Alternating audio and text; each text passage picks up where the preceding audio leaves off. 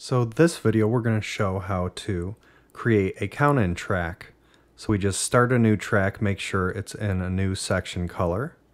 We go into here, choose kit, and then find a hi-hat.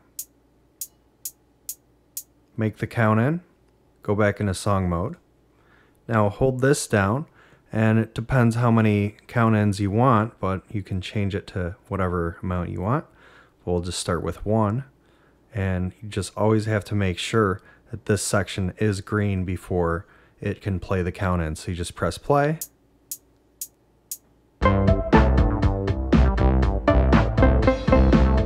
Now let's say we want to move it to a different section.